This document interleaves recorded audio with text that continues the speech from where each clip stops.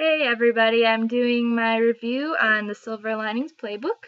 It's very, very good. I just finished it today and I highly, highly recommend it. But if you're in middle school slash a freshman, sophomore, or in high school, I don't recommend it for anybody like in that age group.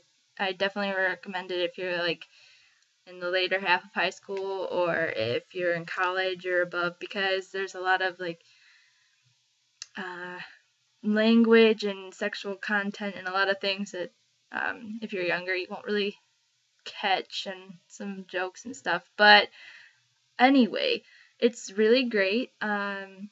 Basically, it follows Pat and a girl named Tiffany and some other main characters. And Pat is a mentally deranged guy who was in a mental institution for a few years, and his mom ends up coming and talking the psychiatrist into letting him come home, and then he meets Tiffany and she does this really horrible thing which I can't tell you until you've read it or until the movies come out at least. And it just it's really just great. And if you feel like you've just given up on like things like love, or if you've had a lot of depression or anything like that, it's kind of a comedy that kind of helps understand, I guess would be a good word for that. But it's really great. It really it's just so it's like adorable in a really odd way, and it's just great. I read it in 2-ish days.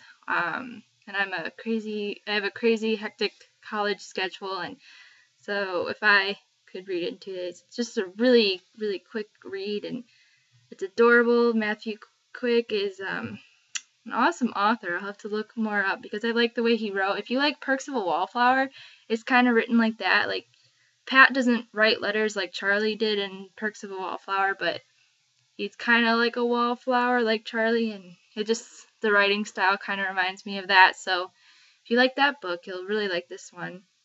And Jennifer Lawrence is going to be Tiffany, and Bradley Cooper is going to be Pat. That'll be really interesting. After reading the book, I can see Jennifer Lawrence playing Tiffany, but at the same time, it's going to be kind of weird, and didn't really imagine someone like Bradley Cooper. But I love him, and I really like Jennifer Lawrence, so I'm looking forward to the movie, but I highly recommend this book. So go read it before the movie, and I'll talk to y'all when the movie comes out, and I do another review.